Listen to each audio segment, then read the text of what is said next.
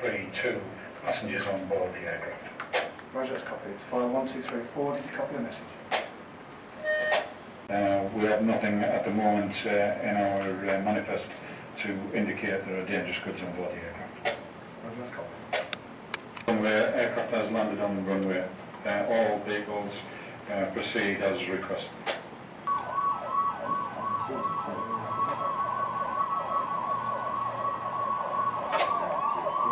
Well, I see from tower.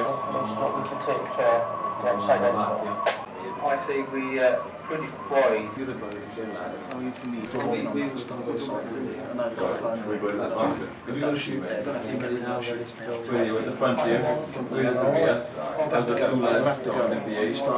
Roger, we'll get in touch with the rendezvous point and ask them to be escorted down as soon as they arrive.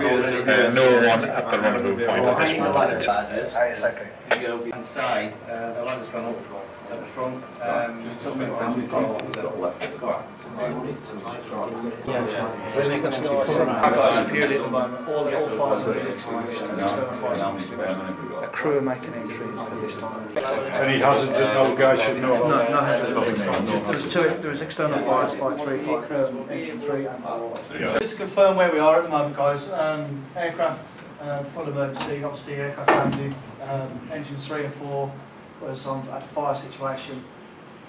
External fires were extinguished. We've got crews inside once all external fires were out. Crews inside to do a search. The aircraft was found to be clear. All 3 decks were clear.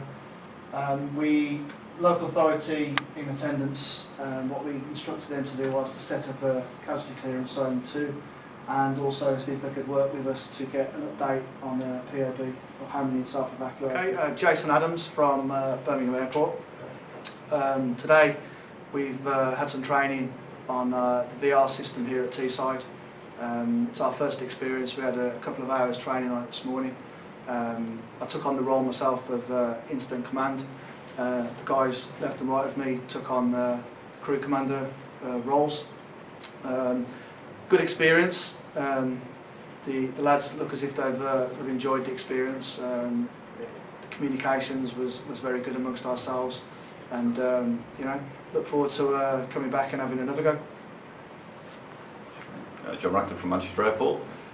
First time I've used VR system in my career, and it was good for the command and control side. And the incident we did today was at A380, and even though we accept the A380 in Manchester, you don't often get the opportunity to try anything like this on that type of aircraft, so it's perfect. Hello, my name is Chris Boyne from Harden. First time to use this system. Found it very realistic and real time, and really brought it home to you about resource levelling all the equipment.